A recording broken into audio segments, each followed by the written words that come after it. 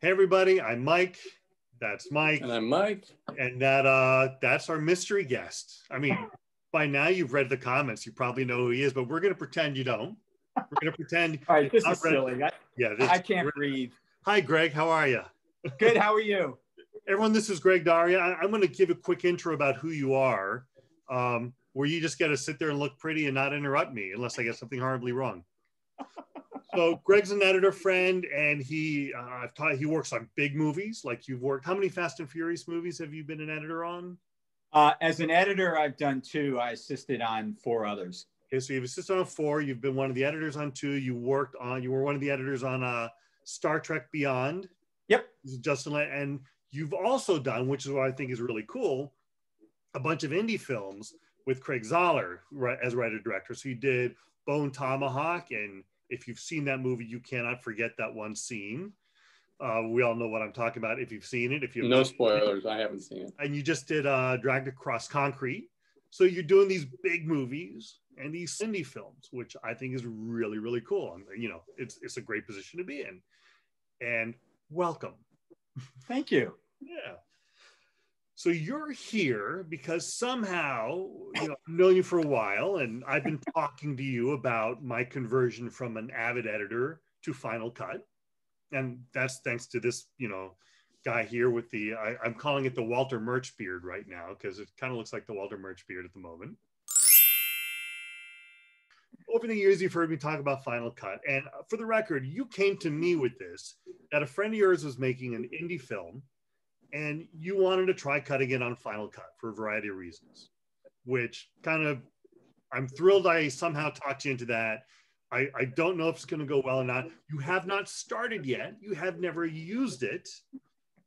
But we're going to do an experiment. We're going to have you talk about using this. And for me, the goal is when we're done, when you're finished with the film, we're going to revisit this and talk about what the experience was like and what you thought. So the cool part is putting this out before you've done it, because if you hate it, you hate it. You know, there's that possibility.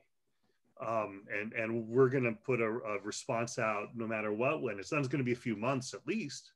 Yeah, you know, Greg, the reason Mike is here being a proselytizer is I invited him to participate in an ACE event, mm-hmm. and spend 30 days like monkeying around with it, and then talk about it with other pros. And he said, what if I don't like it? And I said, well, just be honest, but don't be a jerk. Yeah. And so, you know, we'll ask the same of you, mm-hmm. But you see what's happened to him over the years. So Mike M., I can't promise that I won't be a jerk. It's all relative. It's all relative. Whatever you put out, we'll put out. But you agreed to this before watching any other videos, and you ordered the new Mac, you've got a new laptop coming in a few days. Correct. But since talking about it, you've now watched some of our videos, so you have an idea of what's in store. Correct. First impressions, what are you thinking? I'm very much a hands-on learner. And so in watching those videos, it's tough for me to really absorb, because again, without actually hands-on, I just don't know. I mean, I know I'm excited. In fact, you and I talked over the phone the other day, that concept, and again, I'm probably going to get the nomenclature wrong, so forgive me. Everyone does. I get it wrong all the time. It's fine. Okay, good. Mike M., what are you drinking? Are you drinking a beer? No, it's apple cider vinegar and stevia and ice and water. Oh, okay. Or scotch. I was going to be envious. That concept that all the tracks of a particular, all the audio tracks of a particular take are embedded, and you don't have to do that mishigash of having, again, in Avid, having a clip with just the mix track and then having to match back to then listen to all of the individual tracks. The notion that that's all embedded, A, and B, that it's not taking up real estate, that it's pretty simple to sort of go in and listen to and turn off and select. That alone, when I saw that, I'm like, oh my God, that's fantastic. So, I think I got that basic concept down, correct? Oh yeah, 100%. So Pete, the viewers know I'm not an assistant. I really don't know, but I am assisting you in this. In fact, I've already gotten the first 2 days of footage for this film, and I've sunk the dailies up, and they're ready. And you have exactly that. The mixed tracks are there. Every individual mic is labeled. They did a good job in production. So you will have all of that as requested. Mike M, since we're calling you that now, any questions? Any? Well, I'm just interested if Greg is scared at all about dipping his toe into this, publicly dipping his toe into this this new thing. Hell yeah. Good. Yeah. You should be scared. Oh, for sure. Yeah. What's scaring you the most, other than learning something new? It's that. I can't emphasize enough. I'm a baby, and it's like, you know, with Avid, you know, I've been on the thing for like 20 years or so. Yeah. So the challenge for me when I'm working with Avid isn't how do I get this to do what I need to do. The challenge is just, okay, here's this material. How do I dive in and start to do something with it? Sure. I'm flying without a net. I mean, I did years ago, I did do one project on Final Cut, I think 7, but again, Mike Y or Michael. If I do Mike M and Michael, right? Sure. Okay, good. Answer anything. You had said that 10 is, there's no relation between 10 and 7.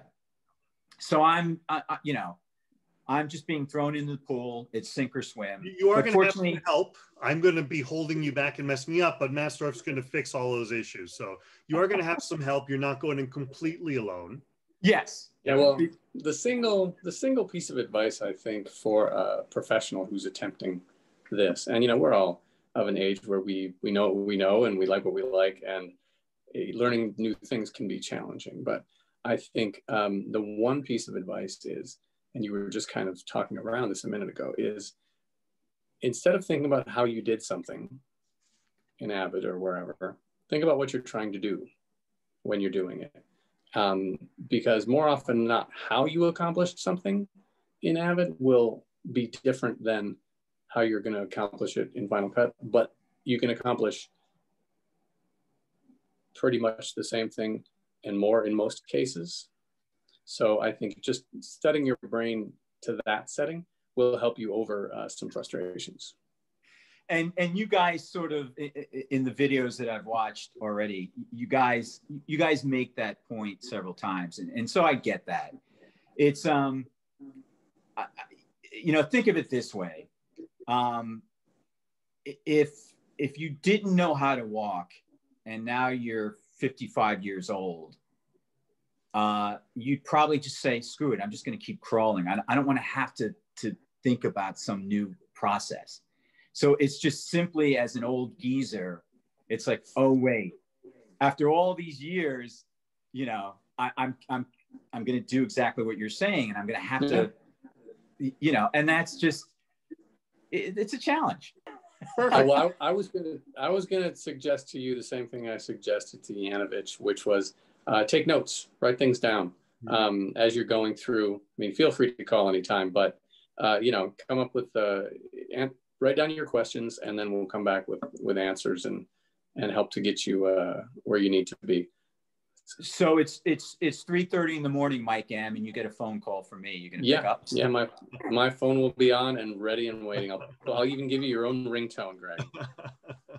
It'll be very silent though. Anything immediate I'd call them right away. But there were things that I wanted, workflow issues. I had a Word document open on the side, and I would just write, you know, how do you do this? How do you do that? When I had it about a page and a half, Mike came over and we just went over it. Nice. Well, and again, one of the things I'm doing, my intention is, once I get the new laptop, I think, Michael, I think you said there's a tutorial video that you guys have that I'm going to dive into. But the other thing that I've been doing is, I've been in watching the videos, you know, I've been taking notes with time codes on those videos for certain concepts, you know, and labeling them and saying, go back and rewatch this. And so when I actually have Final Cut in front of me, that's also one of the things I'm going to do, is just go back to those videos at those points in the video to go over those. So hopefully I can minimize having to reach out to you guys. But again, I really appreciate. We're here and we're expecting calls. And I can't tell you how much I appreciate it, because I really do. Because I'm not bold. Like, you know, I just like my safe cocoon. So, you know. And you're taking this bold. And again, this was your idea. I did not talk you into this. You know, your idea. Can I look? I will not curse, but like, you say that so forcefully over and over again. I feel like I'm being accused of something. No, I think it's great. I think it's great. Called plausible deniability, Mr. President. I didn't go, right, next time you do this film, I'm going to, you know, I don't have any blackmail material on you yet that I've told you I have. I love that this was your idea. I think it's fantastic. Well, and again, you know, Les had reached out to me, and not to ask me to cut the film. He actually reached out to me to ask if I knew anybody. And I said to him, I said, look. And this is a friend of yours that you've known a long time. Correct. Yeah. He's the friend. He and his family are making this really low budget indie movie. And so I said to him, I said, look, you know, the time frame that you're talking about when you're going to shoot it, I'm not going to be working. So if you're willing to accept that, A, I'm not going to do it full time because I like my downtime. And B, I'm going to do it on Final Cut 10. But the downside is I've never worked with it. So I'm going to be slower, much slower than I normally am. And if you're willing to accept those downsides, you know, I'm happy to, you know, to do the film for you. And he was very happy and he said, sure. So it worked out. Look, the pressure is, you know, any project that we do, we're professionals. We want it to be the best it can be. So there is that pressure, but there isn't the pressure that, you know, it's a multi-million-dollar project with a very hard, fast deadline. So there is space for me to flounder. So it became a great opportunity because you've been talking about Final Cut 10 for a long time. And so it always intrigued me. So the stars aligned, I guess, to, you know, wade in and take a shot. And that's how I got into it. When Mike approached me about talking to the ACE editors, I was about to start a short film that I was doing with a friend, a director I'd worked with on some documentaries. And this was a free project that I was doing on the side. So there was no hard schedule. Like, okay, I'll learn it with this. And exact same scenario on a smaller scale. Yeah. But it was a good, you know, you can't screw that up. Exactly. You know, if you need some time, you need time. Yeah. And he understands that. So again, the only pressure right now is the self-imposed pressure. Mm-hmm. That's fine. Right. Well, I wanted to keep this short. If anyone has last thoughts, because we'll go more into depth maybe halfway through the editing or when you're finished with the editing. And we'll have one thing I'll do, Greg, is I'll shoot you over a free downloadable copy of the book that I wrote after we did the one movie, which has a bunch of sort of production stuff in it, how to get over this hump and that hump and questions. So we'll send that over to you just for reference if you ever need to check it out. And I think all that learning time where you're saying it's going to take a little extra time, you probably pick that up at the back end because once you get going much faster. Yeah. You know, from your lips to the non-believing deity that some people believe in. We'll see. You'll get there. Yeah, I think it'll be a learning curve for the first week and a half, and then you'll be very happy. Cool. I'm looking forward to it. Cool. And again, for the record, Michael, I cannot express how much I'm thankful that you're helping me on this project. Absolutely. And thank you for being on this video with us. You know, we're doing this for the love of the product. We really enjoy working on it. We want to be able to work on it more. We're not making any money on this. And as you said, we don't really do tutorials. We're doing broad strokes, except for that one tutorial we have, which will be a good place for you to start. Yeah. And we'll see how it goes. Cool. See you all back when the film is further along, however long that is. Bye, everybody. Thanks, See Craig. ya.